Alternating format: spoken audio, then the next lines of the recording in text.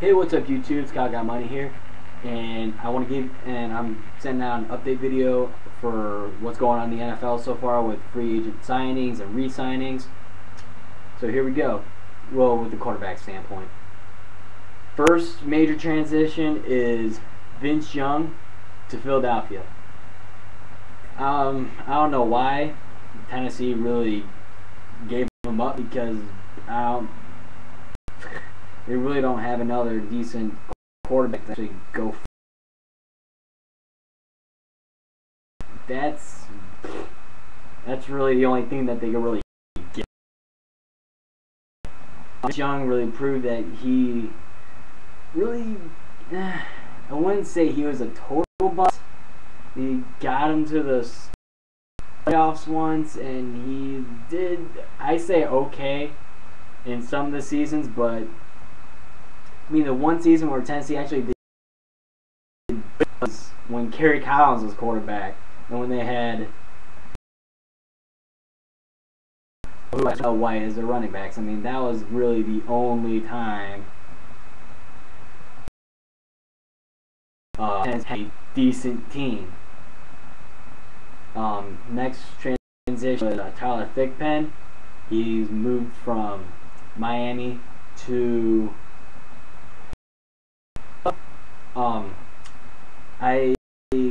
I understand why Buffalo is always trading for quarterbacks and always trading their quarterback, because they really haven't found their quarterback, because it's been a long time, because I cannot remember the last time when I was like, oh my god, they got a really good quarterback, what are we gonna do? Because they've never had a good quarterback in a long time.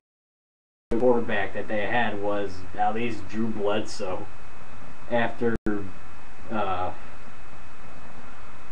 New England traded him. I mean, he was real, like their quarterback, and then I can't remember. But anyway, Thigpen was supposed to be kind of the backup for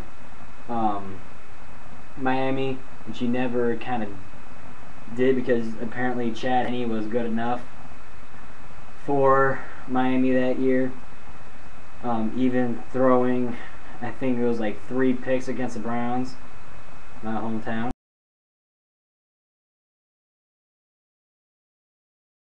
And 3 picks. Joe Hayden, who I think is going to have a breakout season this year. Go Joe Hayden. One of our safeties, Abram Elam, and one of our other kind of cornerbacks, Mike Adams. Chad Henne, he's proven to be inaccurate sometimes, and I don't think he's got what it takes to take the Dolphins to the playoffs. I mean, if they do, they'll just like barely make it as a wild card. I mean, just barely. Yeah, Thigpen, he's probably better off up in Buffalo. I mean, he's used to not so talented receivers. Like every receiving core he's been with, it hasn't been that talented. In Buffalo, it's really not that talented. I mean, they could get the talent, but to me, they got to worry about their quarterback first. Their only decent receiver they got is Roscoe Parrish, which I think he's going downhill like really quick, because he used to be like one of the top receivers, and he's not doing that well. Next kind of quarterback update was Alex Smith. He re-signed with San Francisco, and I think San Francisco, I think they should have done that, because I mean, he's proven that he knows the receivers. He knows Vernon Davis, their star tight end, Michael Crabtree, and Ted Ginn, which I kind of prefer Troy Smith, because Ohio State, I'm from Ohio, Cleveland. area. It's kind of funny to see Ted Ginn Jr. and Troy Smith be on the field again, because the last time they were on the field together was in the upsetting BCS loss to Florida, which all of Ohio was like, how can you do this? You were undefeated the whole season. We had the best quarterback. We won the Heisman. We had the best probably the best receiver in the nation, and he was also our kick returner. I mean, he returns like the first kickoff for a touchdown, and I mean, I'm like, how can you lose? It's always when Ohio State. Forget it. I'm going off topic. Back to San Francisco. Yeah, Troy Smith, I mean, he's proven to be a bust. Ravens picked him up. I mean, they traded him to San Francisco. San Francisco tried him out as quarterback. Apparently they liked Alex Smith more. I probably would think, even being a Troy Smith fan, I think San Francisco would be better off with Alex Smith as quarterback because he's got more experience with the lineup and more experience with the coaches, so I think he is a little bit more qualified for the job other than a bust quarterback from Ohio State.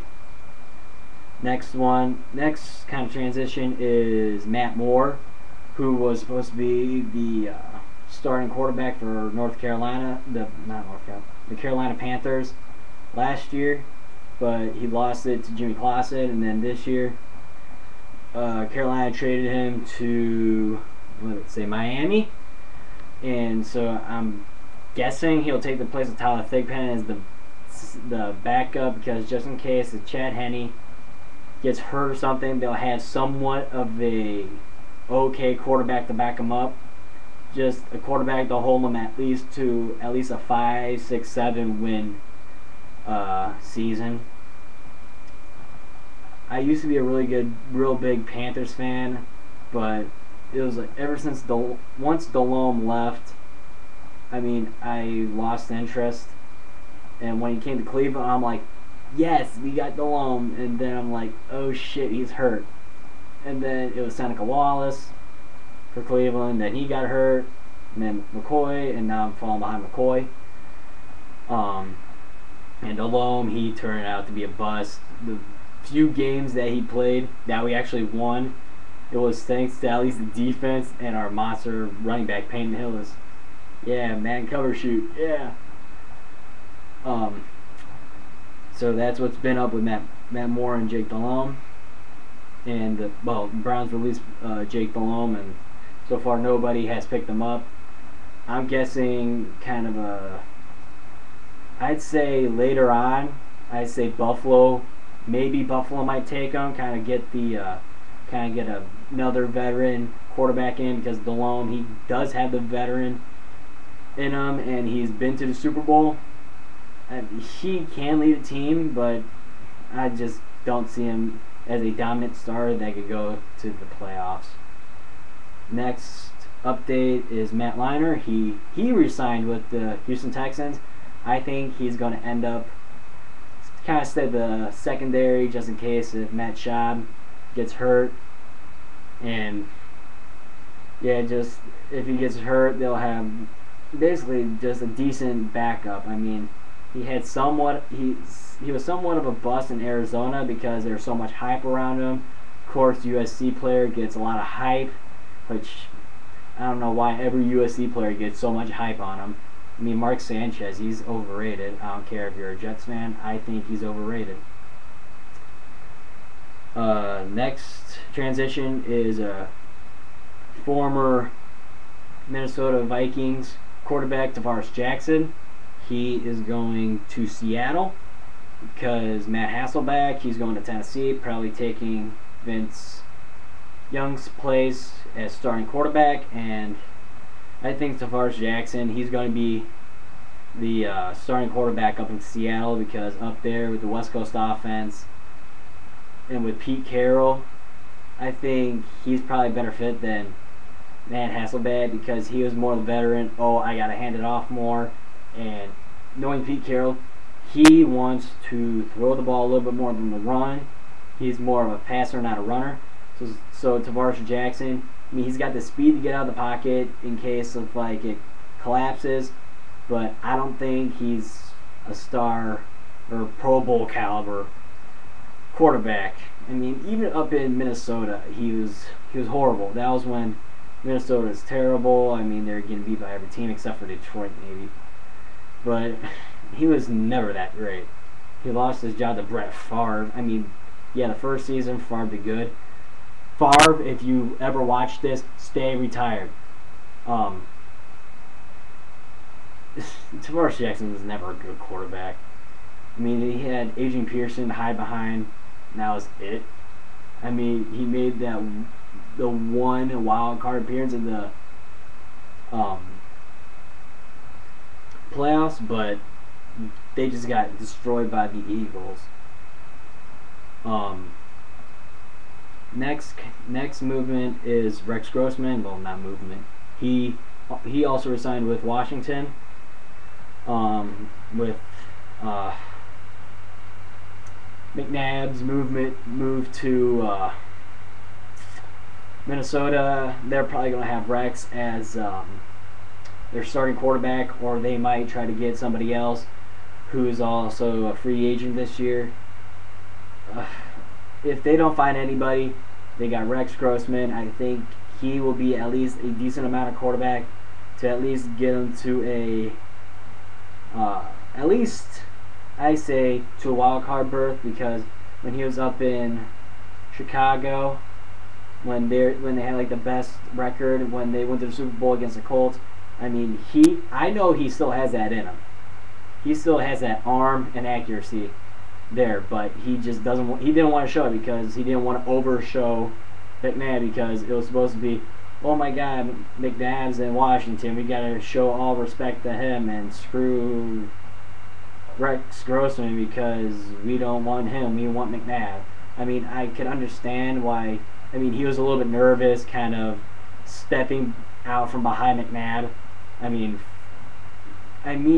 yeah, he probably wanted to show McNabb that he is better than him, but I mean, he probably wanted to show respect to McNabb, saying, look, you got more experience than me, so I'm going to try to at least do average at best. So he resigns. I think he's going to be the starting quarterback unless they get some other unless Washington gets a monumental trade for quarterback. Another transition was Bruce Gradkowski, who was like Oakland's like savior like 2 seasons ago when they beat the Steelers.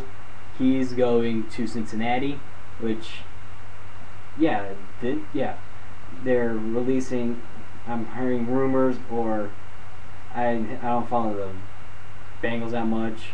I'm not sure. Yeah, I'm pretty sure they did already release Carson Palmer. And they're probably going to use Andy Dalton as their starting quarterback. And they're probably going to use Bruce as their backup. I mean, they know that like all of these like transitions are for like the teams that they're going to. It's been like the decent quarterbacks that could step out from behind a starting quarterback that got hurt and be the starter for at least the rest of the season. So it's not mainly like huge starting quarterbacks moving and getting the starting spot. I mean, it's mainly the quarterbacks that are going to the least talented teams that are probably going to get the starting spot, like Big Pen. So, yep, and final movement is Derek Anderson is going to Carolina. With the race between, I mean, all Carolina is going to be messed up. It's D.A., Tony Pike, Clausen, and Cam Newton fighting for the starting spot. So I think it's going to be a whole mess in Carolina. So, yep, that's so far what's happening in the world of quarterbacks, free agents in the NFL. So I'll probably post another update video later today, or maybe in a few days, because I'm getting my wisdom teeth pulled out tomorrow, so I probably won't be able to